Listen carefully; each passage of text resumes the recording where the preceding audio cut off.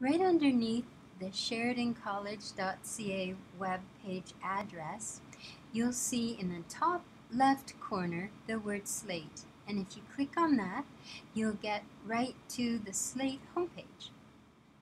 You'll need to log in with the password and the username that you use at the college.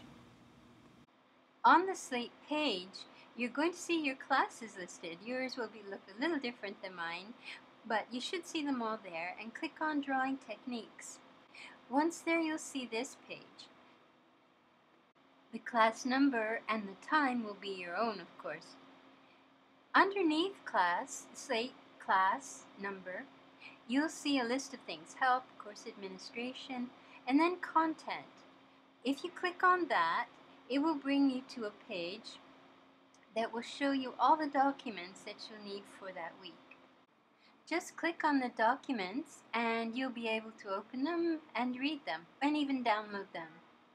So for example, if you click on assignment due dates, it will bring you to that page and you can print from there as well. While viewing the documents, you can scroll up and down or use the arrows in the top right-hand corner to move back and forth between documents. My main method of getting in touch with you when we're not in class, and I do a lot of that, is to email on SLATE.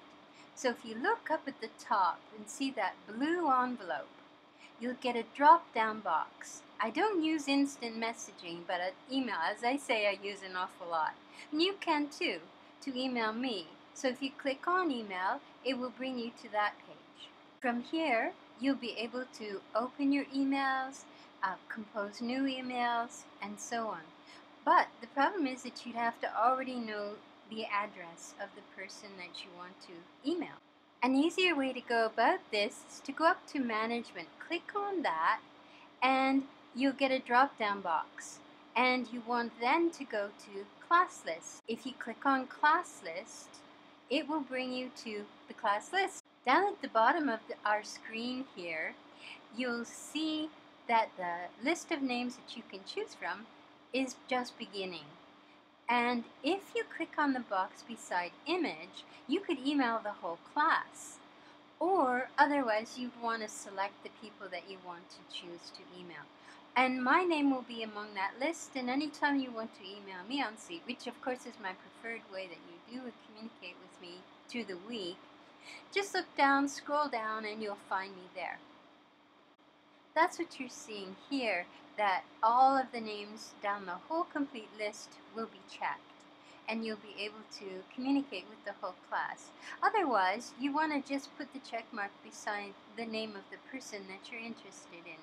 After you've selected the names of the person or persons that you wish to email, go back up to the top of the list and click on that icon. So here I am on the list, and you just put a check mark up to the envelope, and then you can write your message away and send it. To find and read a message, you have to drag that gray line just above No Message Selected. Drag it down, and it will reveal all of your emails that have come into your inbox.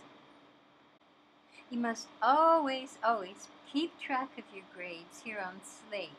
To do so, go up to the top under Class Number, Help, Content, and go to Assessments. And from there, you'll be taken to your page with your grades for drawing techniques. In the drop-down box, click on Grades and make sure that the grade that's on your evaluation paper is the one that shows up here.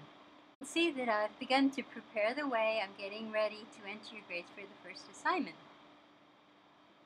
You can also keep track of your attendance record. You go to Management and find that drop-down box. You'll see Attendance.